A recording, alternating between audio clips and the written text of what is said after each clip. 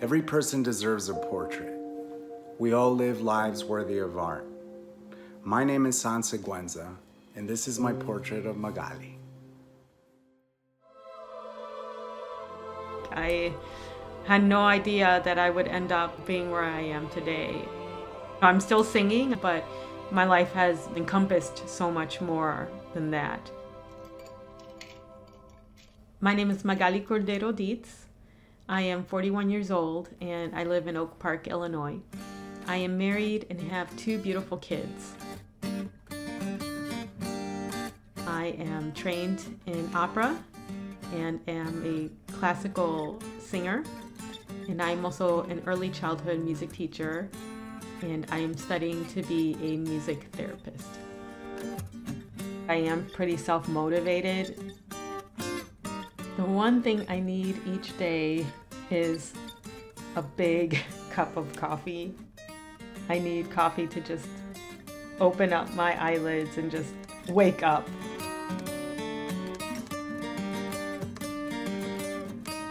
My first job out after college was teaching Spanish to little kids, and then I went to grad school for vocal performance, opera, but I always loved working with the kids and wanted to try to find a way to go back to that. A friend of mine owned a preschool before the pandemic, and she asked me to come in and teach some music classes for her preschoolers. I started thinking, I should really share my love of my heritage with others, and so I decided to incorporate that into the curriculum. My mother is Dominican, from the capital, Santo Domingo, and my father is from La Habana, Cuba. I have this great connection to the music of Latin America, music with indigenous and African roots, and I really feel that that music has to be celebrated just like the music of Mozart and Beethoven. I think there's some really amazing music out there that hasn't had the exposure. It's just so great to see when little kids are exposed to music, even babies. As soon as they hear the beat, they just naturally start moving with it.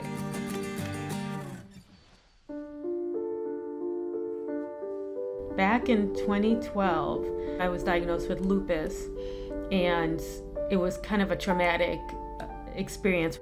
It took a while to figure out what was going on. I just remember feeling really sore, like if I had gone for a run or something and woke up the next day, just everything hurt. Anytime my daughter would try to hold my hand, I would just cry in pain. And when I was hospitalized, my daughter was barely 2 at the time, and we just were very overwhelmed with trying to figure out how to take care of her, how to take care of me. It was really, really hard because of my daughter, but I do think I pulled through because of her. I just wanted to be there for her as much as possible. My mom was kind enough and able to move up to Chicago from Orlando, Florida to help me and my daughter. But in the hospital, I kept thinking, what do people do if they are not fortunate enough to have family nearby or have family be able to travel to see them? So the idea of Maggie's Concierge came to my mind. We help families and small businesses with little errands, any task that can't get done for a variety of reasons. But with the autoimmune diseases, it's really, it ebbs and flows. There's periods of quiet or remission, and then a flare could happen, and it's hard to figure out sometimes what the trigger is. I make sure that I try to keep my stress level low, so even though I am busy, I do try to take the time out to meditate, to breathe deeply every once in a while, to just be in the moment and not worry too much about the little things in life or the big things. I have to stay calm to make sure that the stress doesn't cause any sort of inflammation in my body. I had thought about music therapy. Music therapists can really help lower the stress levels, can bring down those physiological markers like heart rate and breathing rate and blood pressure. And I really felt like I wanted to add that to my life purpose.